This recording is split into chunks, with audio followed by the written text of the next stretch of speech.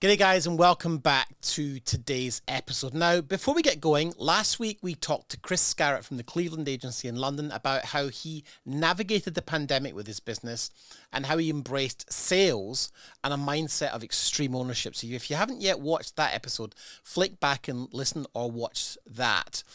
Now, in today's episode, we're in part 2 of this conversation, and we're going to talk about the mindset change that Chris has undergone, moving from a freelancer mindset to becoming a business operator, and how he navigated that change. And I think you're going to find this really helpful because he's going to help you understand how letting go of production elements has helped him grow. But more importantly, he shares the truth about how long these things take. In Chris's case, he's transitioned from freelancer to business owner in about 12 months. But he also talks in detail about how he's built some lifelong friendships in the VBA, and a really important story about niching his business and how that led to him being headhunted by Andrew Lloyd Webber's team and specifically their director of sales and marketing. Chris is a lovely, lovely fella. I love speaking to him. He's a great contributor inside the VBA, and you'll never meet a more positive human being. So I know you're going to really enjoy this. Well, Christopher, it's lovely to have you guest on the YouTube channel and podcast. Now, tell me a bit about that journey to go from Chris the freelancer with a company name, sort of pretending to be a company, but really it was just Chris the freelancer, to where you are now, where you genuinely have a team and a website. And you know, how does that feel? Tell me about that journey. It's great. It's really great. And what it's showing me is that you need to, you have to take that leap of faith. And once you start to take leaps of faith and a few of them work, it's great. And you have to take a leap of faith, and sometimes it will fail, and that's fine. And I think, the Amazon example is fail fast, get it wrong quickly so you can move on. But I think this comes back to mindset a lot. It's like, you think of yourself as an individual operator, you will be an individual operator. If you think of yourself as a business owner, you don't have to make that your outward, shop front. You don't, it's Chris is a business owner, but I'm also a filmmaker, and my clients know me as a filmmaker. But you have to change your mind. You have to change your mindset from me, freelance Chris, to business owner with a team. And that takes a while. And I don't think anyone, or very rarely will you go from freelance to, huge business in a month. It will take time. And it's not taken a huge amount of time, but it's just that combination of mindset change in terms of who I am as a business operator, mindset change in embracing sales, because you can only grow a business, you said at the start, if you're doing £200,000 a year, next year, £200,000, that's backwards. You have to grow, and putting a structure on how you will change is really important. So to go from here as freelancer to here as business owner, you could just go, well, I'm just going to increase sales. And that's one way of doing it. But you have to manage that, and you have to have data behind that. And I'm not talking, I'm not talking tons of data. It's like, what are your monthly sales goals? How are you going to achieve them? And are you going to reflect on whether you've done well or not? And introducing slowly over time, smaller pieces of business understanding and management into what you do, which you probably couldn't do if you're on your own. And you probably don't need to do if you're on your own, because it's like, you win a job, you do a job, you deliver a job, and then you go back through that process. And so your revenue is, that classic up, down, up, down. Whereas what happens here is, you find that instead of going from this, you're shallowing the curve, and the time that you get back from not editing, for example, you can spend understanding your business and developing your business. And that's I think that's where, and I'm certainly not nowhere near at the end of this journey. Absolutely not, and every time, like Paul Weller said, I think in one of his songs, the more I know, the more I learn, the less I know, or the more I understand, the less I know. And it's so true, because every time something works, you go, great, I'm keeping that. But then that goes, oh, so we can turn, it's like the old adventure games, turn left or turn right. Where are we going to go with this? and you keep growing, you keep building, you keep adding a process. And these are processes that you have to drive in yourself, which you couldn't do if you're always editing or always on set. So how have I changed from the freelancer to the business owner is incrementally, but continuously, and handing off work which I shouldn't be doing. And that's kind of where I am today. I love that. I think it'd be interesting for anyone watching or listening to understand timeframes. One of the things that I perceive is that most of us human beings are way over ambitious in how short a time we can achieve quite significant change. I think we overestimate what we can do in a year and underestimate what we can do in 5. To someone who might be watching this, who's perhaps anxious about the idea of growth and scale, can you tell me about your timeline? I mean, how long has it taken you to go from business owner to having a team, a website, and a very clear niche? And where do you feel you are on that journey? And where do you think you could go next?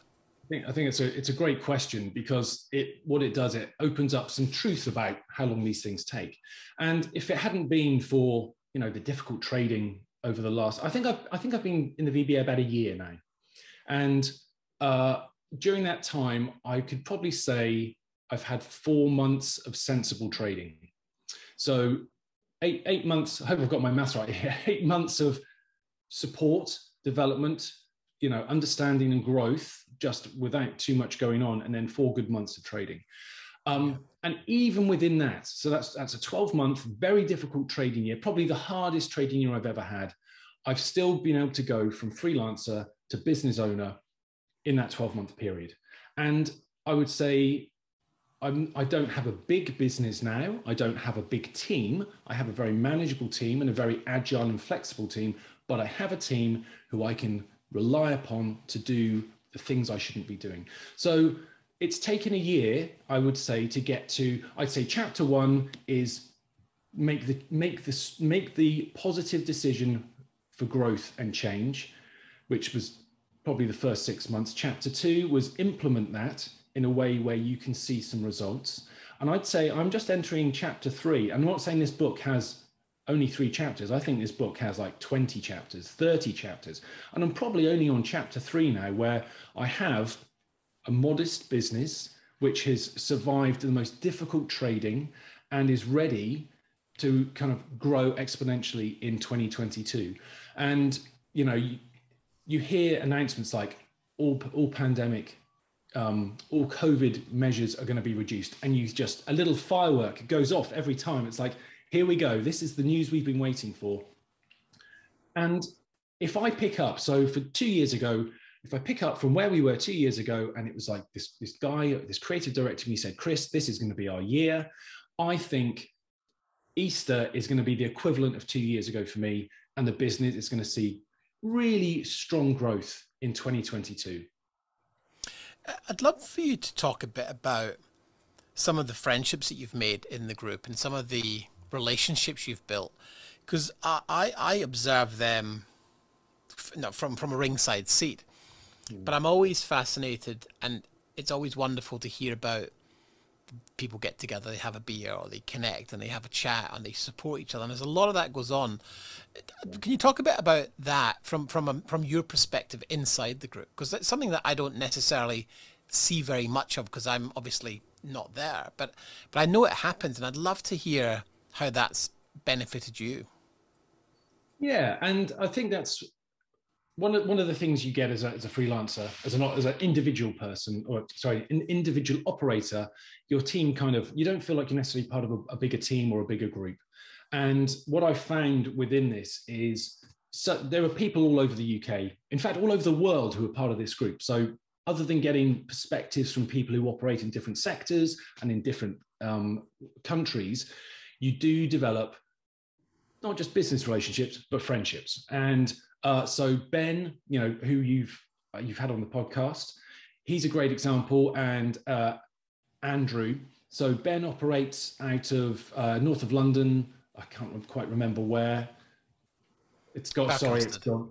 Thank you. Yeah. So he operates up there, and it's like a 20-minute train journey for me. Andrew, he operates out of the southwest a little bit. Where's he? I can't remember where he's based either. I think he's down Frome way.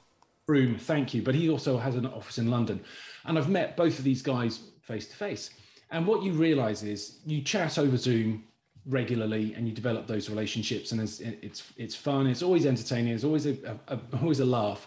But then you get together with these guys and you have those more in-depth conversations, and you have a pint and you start to get to the crux of what's really happening, and you build that friendship as well as a business relationship. And you start supporting each other. You know, maybe we will collaborate on some work. Maybe we will collaborate on a pitch. And it's like we talked about just now, you change, you're not really clients, and you know, your clients become your friends, and your associates in the VBA also become your friends. And it's good. You know, I've met people who have been very honest about the difficulties they've had, which makes me feel better because, you know, I wake up on a cold January morning, and you look out and it's gray English weather, and you think, oh, this is a tough day. Then you speak to someone and go, yeah, I had a tough day this week, but that's fine because I understood that. I've shared that with someone. They've gone, yeah, but next week you're going to smash it. And it's like, do you know what? You're absolutely right. So having those personal, honest conversations have equal value to the things we discuss in the big group. I want to shift gears slightly because I think just before Christmas, you were introduced to someone in your niche who said something along the lines of, oh, I've had 3 different people today tell me I've got to speak to you. And this really talks to niching and the importance of knowing your customer. Are you happy to share a bit about that story? Because I think it's a really fantastic story. Yeah, sure. Well, it was, I think it was a Wednesday afternoon, and, you know, a call comes in and it's like, listen, Chris, what are you doing tomorrow? I know it was a Thursday call. It was a Thursday, and like, what are you doing tomorrow? I went, well, what do you need? He goes, is there any chance you can direct a shoot for me? I've double booked myself. It's like, absolutely. He goes, fantastic. And it was a shoot working on Andrew Lloyd Webber's Cinderella. So huge West End show, you know, Sir and Andrew Lloyd Webber, just like legend of the theatre world. It's like, wow, this is great. So first of all, someone who's phoned me up to trust me to take over a shoot at the last minute from them, that was fantastic news. And then I get another phone call about half an hour later from someone who works on the marketing department on that show, going, Chris, is there any chance you can put a crew together for something we're doing tomorrow? It's like, I would love to, but I'm already directing something. They said, can you come in and shoot it for us? I said, well, I'd love to, but I'm directing another part of the shoot. And it was a multimedia day, photography, green screen, social media content, you know, all sorts of stuff going on. I said, however, I can get a team together for you, and they can be doing one thing, trusted team, while I'm directing the other. It's like, great. So straight away, my name had come up a couple of times in those conversations. But anyway, I then get to location and I get to meet the new director of sales and marketing for Andrew Lloyd Webber Group, which was brilliant itself. And they said, someone is, you know, 3 different people recommended me to you to me yesterday. And it's like, wow, well, that's fantastic.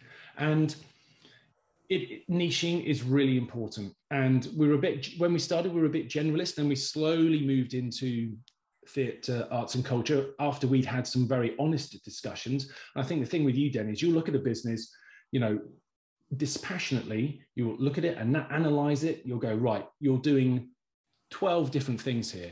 You can't serve 12 different masters. Who is your most important, you know, client, or what is the thing that you think you can, you know, develop the most?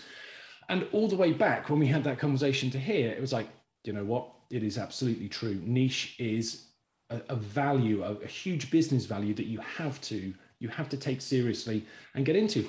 And the great thing is, you know, you develop that on LinkedIn as well. You know, you start following all the people who are doing things on LinkedIn, you see what they're up to, you get insight into the industry, they see what you're doing. Somebody might, who you haven't spoken to for a while, will see that you've created some content for the arts, culture and heritage sector, or the sector that you're in. And they go, oh, I forgot about that.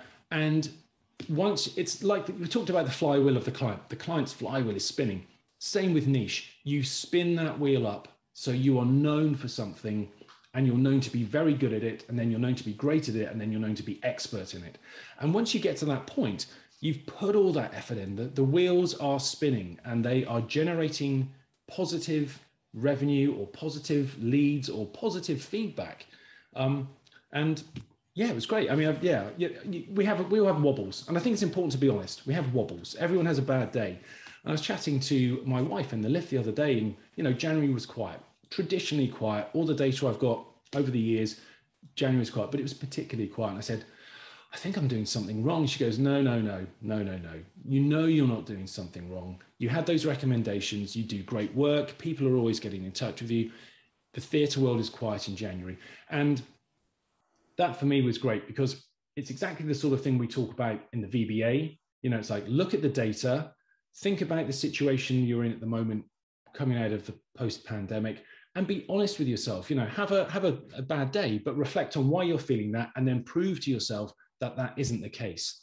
And then you can move forward, and you can, you end up having another great conversation where someone says, oh, 2 people recommended me to you, you to me. Oh, I'd recommend you to anyone then. But you know what I mean? It's like suddenly you're in a better place again, both up here and in the business. And when those 2 things tie together, it's really powerful. It's really powerful. What are you most excited about for the rest of the year? Well, I'm really excited that the theatre world is going to be operating under less constraint, because that for me is, it feels like at the moment the bridle is on the industry. We're still moving forward slowly, but there's a little hesitancy still in the industry. And I think any minute now, the bridle's going to come off. We're going to be riding that horse down the beach, through the surf at 100 miles an hour. People will start coming back to the UK on holiday, which means the shows will be extremely busy. People will have confidence in the arts and culture and theatre sectors again, which will be good.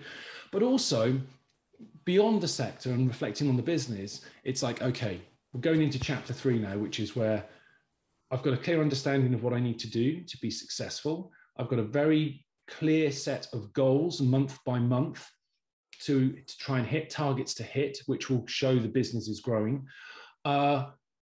Making films again, getting out there, filming with some of the leading lights in the West End and in the world, and seeing the business grow, and knowing that that is because of the changes I made a year ago or 18 months ago. And you talk about the length of time it takes to achieve these things. Yeah, you can only do so much in a day or a year. But when you start to plan over, like my target for a year, my target for 5 years, you start to see those things happen. Finally, what have you learned about resilience in the last year? Because you've had not just the pandemic, you've had some personal challenges as well, which I think we'd knock anyone for 6. But what did the lessons come from resilience? I think the key things to remember are that bad things will happen. And they can be a small bad thing, or it can be a big bad thing. And we got a couple of kicks in the teeth this year, which could have destroyed the business. Certainly had a huge impact on the family. But it's maintaining that positivity without naivety. So it's like, okay, something bad has happened. We're going to have to just adjust how we do things, but we will get through it. And it is small steps. So, we talk about the Jim Collins book, Great by Choice. Is it Great by Choice? Yeah, Great by Choice. And it's a brilliant book. And it talks about not trying to achieve everything immediately. You have to take small steps. And I think in the hardest of times, it's important to only take small steps, because even if you're taking a half step forward towards your business goals, that's still more than not trying at all. And we have so much energy, we have so much time. And certainly last year, not just with the pandemic, but because of the stuff that happened in the business, I had to dedicate a lot of time to family, to sorting out, to give everyone some context. We got flooded. Our flat was flooded. We had 3 feet of sewage water running through it. We're in a basement flat. everything, you know, basically everything below 3 feet destroyed. Huge problem with the insurance, which wasn't our fault. It was, you know, some insurance error along the way. And it's a year. It's not been a year, but it happened back in July. We're now in February, and they've only just started the renovations. So we had to move. We sofa surfed for like 3 months while we tried to find somewhere to live. All of that while trying to run a business. And you just have to go, okay, I'm going to spend 1 hour working on the business today, because that's all I can afford to do. But that's an hour that you could have easily just not done, because you're trying to find somewhere for your kids to live. You're trying to find what's been, you know, what do we have left? You know, luckily all the kit was with me on a shoot, small mercies. But it's really important that regardless of the challenge, you manage your time to deal with the important thing, in which case was the family, but you will find a small piece of time that you can still dedicate to your business, and that will keep it ticking over. And then as things improve, you increase the amount of time you dedicate to it. But without doubt, you can keep taking steps forward, even in the hardest of times, as long as you've got people there to support you. And, you know, it could be your friends and it could be your family, but in a business context, if you don't have a big, you know, if you're not part of a bigger business, you need that support. And, you know, for me, the VBA was there whenever there was an issue, whenever there was a problem. And it wasn't just work. You know, it's like, crikey, Chris, that's pretty brutal what's happened to you. What can we do to help? You know, and that was great. And sometimes they were giving me presentation templates, which they'd spent hours and hours working on, going, this is my gift to you. I know you're going through a hard time. You need this right now. And suddenly, you know, things were less difficult. And, you know, the light at the tunnel, it came closer and it came closer. And, you know, you pop out and you're smiling and your business is still there and work is growing. And you go, all right, that was a really tough time, but we've got through it, and that bodes well for the future. Chris, thank you for sharing. It's been a pleasure to hear your story in more depth, and I'm certain that those watching and listening to this will find it really useful. Thank you so very much. Absolute pleasure, Dan. Thank you for having me on, and I wish you all the luck for 2022.